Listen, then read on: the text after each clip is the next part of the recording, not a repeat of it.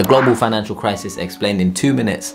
Let's go. The global financial crisis of 2007-2008 was a major financial crisis that affected the world economy. It began in the United States and then spread rapidly to other countries. The crisis was caused by a combination of 4 key factors. 1. Subprime mortgages. 2. The housing market bubble. 3. Financial institutions like investment banks. And 4. A lack of regulation. Alright, the first one, subprime mortgages. Sub means below, prime means the best or premium. So subprime is below the best, so below average. Many people with poor credit history were given subprime mortgages, i.e. loans to buy homes that they eventually couldn't afford. These loans were known as subprime mortgages. These loans were also packaged into financial securities that the investment banks were investing in. Number 2, the housing market bubble. So as a result of lots of people buying homes because now they can afford to do so, given subprime mortgages, house prices started increasing. This created a housing market bubble which eventually burst. Alright, number 3, financial institutions. Many of the large financial institutions like the investment banks all invested heavily in subprime mortgage-backed securities. So when the housing market bubble burst and people defaulted on their loans, the investment banks and those who invested in these financial securities were in trouble. The value of these securities plummeted, causing huge losses for these financial institutions. Last but not least, number 4, the lack of regulation. There was a lack of regulation in the financial services industry which allowed these poor practices to occur without any proper oversight. The global financial crisis of 2007-2008 had far-reaching impacts all over the world. Many financial institutions faced bankruptcy, a lot went bust, some had to be bailed out by governments, and the general public lost their faith in the financial system. As a result, the crisis led to a sharp decrease in economic growth, increase in unemployment, and a heavy drop in the stock market. This crisis should serve as a reminder of the importance of regulation and oversight in the financial services industry in order to prevent such events from happening again. Before you go, if you've got a finance term that you don't understand, let me know in the comments below and I'll do a 2-minute explainer on it. If you aren't already, subscribe and I will see you in the next one. Peace.